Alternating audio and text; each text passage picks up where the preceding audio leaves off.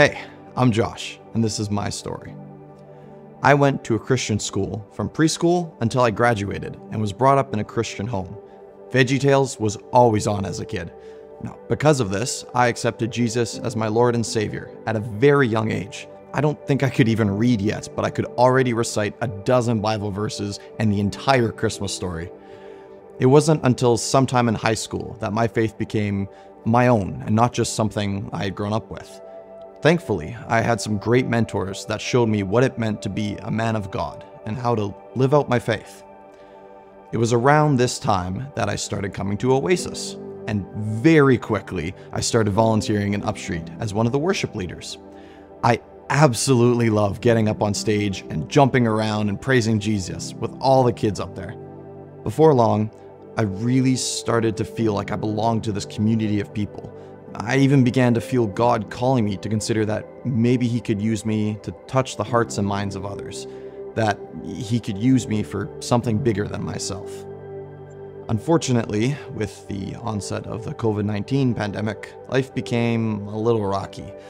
I was still trying to volunteer where I could online, but it just wasn't the same as being on stage with the kids. Things were starting to blow up in my personal life too.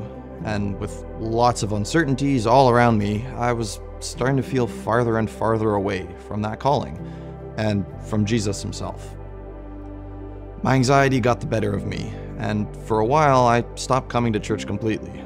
I felt like Jesus wasn't with me anymore, and if that was true, why should I bother? And then, a couple years ago, I met this incredibly brave kid named Ethan. He was fighting leukemia, and his dream was to meet Spider-Man, which, through my job, entertaining at kids' parties, I was lucky enough to be able to fulfill for him.